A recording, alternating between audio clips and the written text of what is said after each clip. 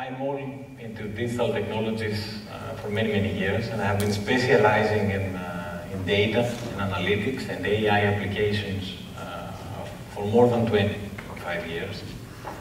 My PhD is in this topic, and the company that I've started 15 years ago, Agroknow, is working exactly on this topic. How can we combine data that is coming from lots of different sources, official sources that are out there, in different formats, in different types, in different languages, and how can we make sense out of this data?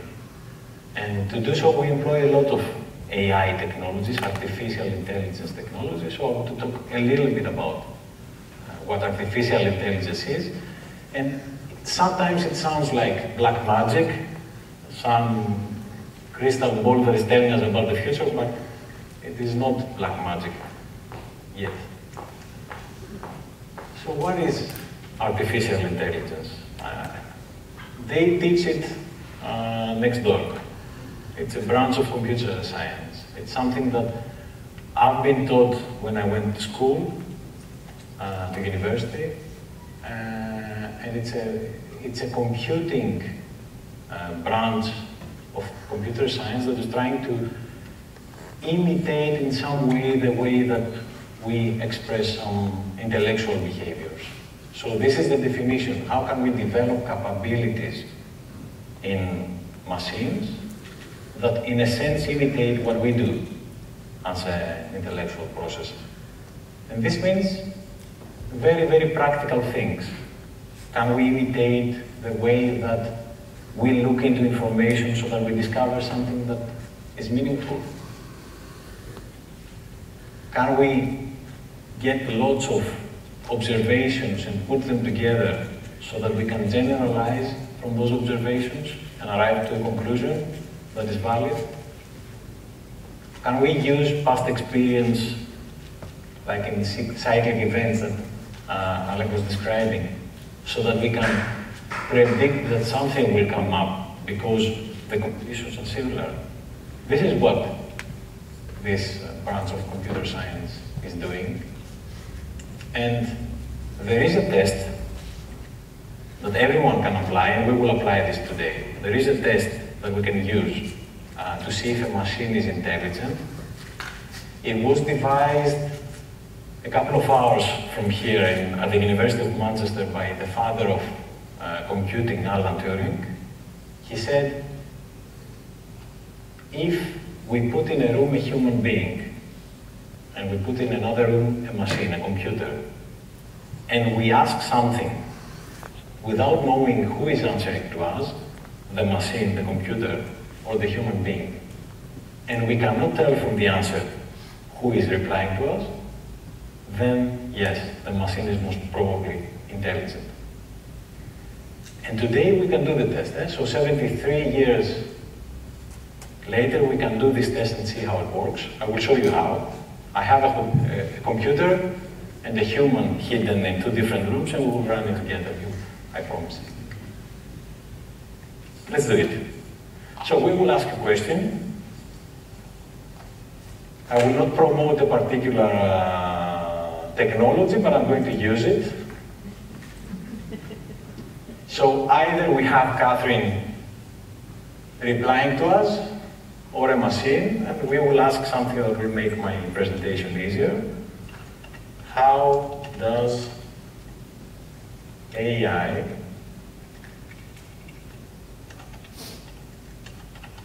innovate food safety management? As simple as that.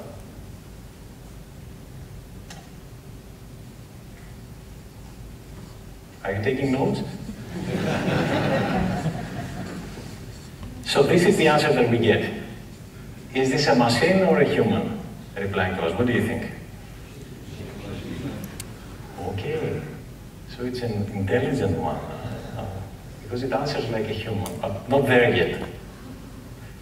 Alan Turing would be very, very proud of this demonstration, because it's exactly what he was thinking about when he published this paper in the 50s.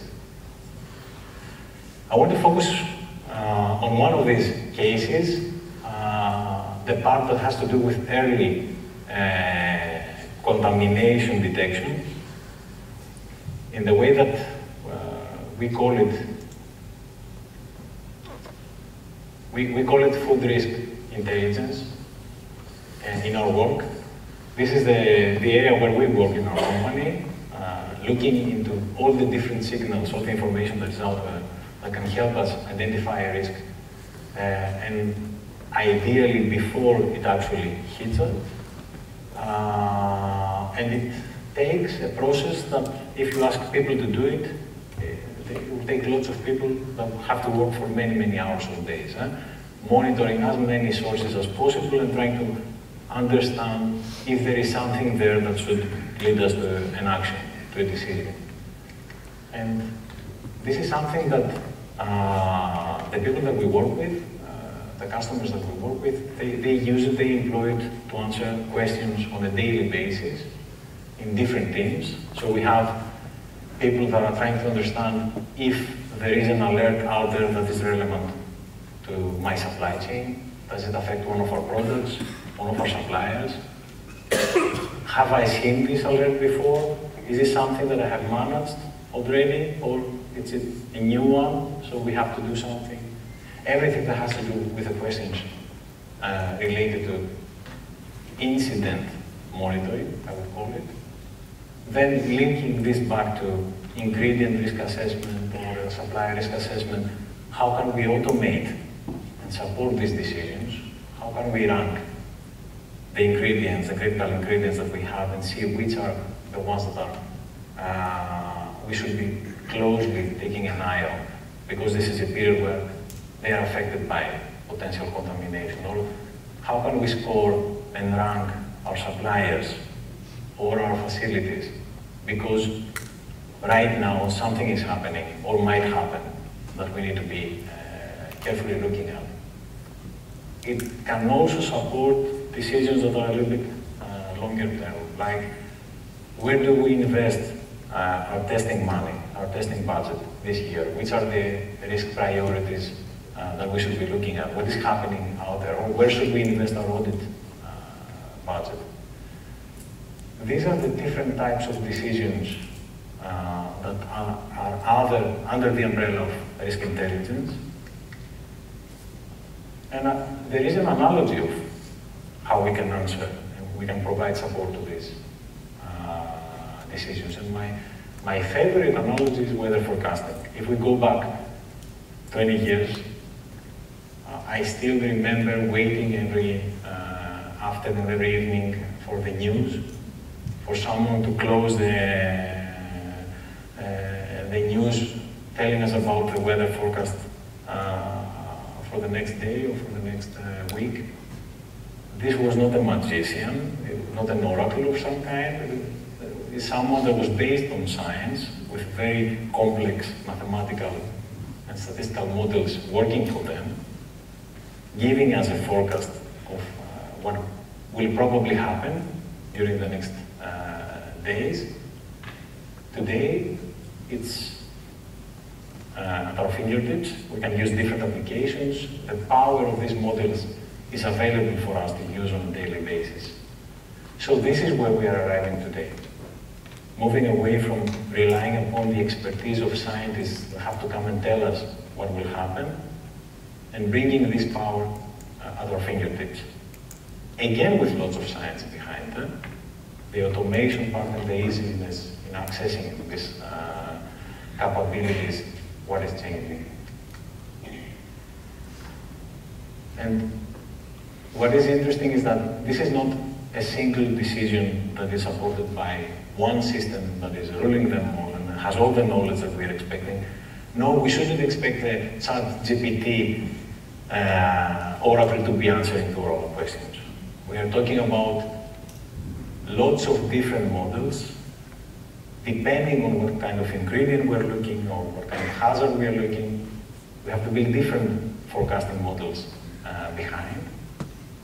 And they have to come in different platforms and environments that we are using on a daily basis to support this decision. So this is rather a quite complex ecosystem of AI models powering software applications. if there is one thing that I would like us to have with this technology, digital technology at hand, is this one. To have models that we can trust, and trust means that we understand how they calculate the likelihood of an emerging risk. We can understand how accurate these predictions are, and we feel comfortable with this accuracy of the particular model. One of the colleagues that were having a conversation about accuracy a couple of weeks ago was telling me that, Nikos, even 40% of accuracy in such a model will make my life easier than having no forecast at all. I know that it's a 40% accuracy that I'm getting, so I will decide how much I will trust the model, but at least I know how much this is. And eventually, I think that this is something that will be inside the different systems and applications that all the different functions in an organization are using, ranging from product R&D, in a product lifecycle management software, then when they're taking decisions about which ingredients they will be adding in a recipe, and having an indication of whether an ingredient is riskier versus to another ingredient, and they want to see it on the fly. So they don't need to call someone from food safety and say, okay, I'm considering of using this or that. So how can we put it inside their workflows and decisions? For procurement, when they're selecting or considering changing suppliers, they know if we have suppliers with a potentially higher risk profile in terms of safety, and other parts of the organization where we can feed this risk likelihood information. You can see these things in action. We are having a workshop a little bit later where we will be using our platform, Food.ai, to demonstrate 2 examples of such predictive analytic dashboards, and you're welcome to come, look at these 2 dashboards on incident prediction and hazard prediction, and help us get your feedback and ideas on how you see value in those and what else you would be expecting. So it would be great to see you also at the workshop. Thank you.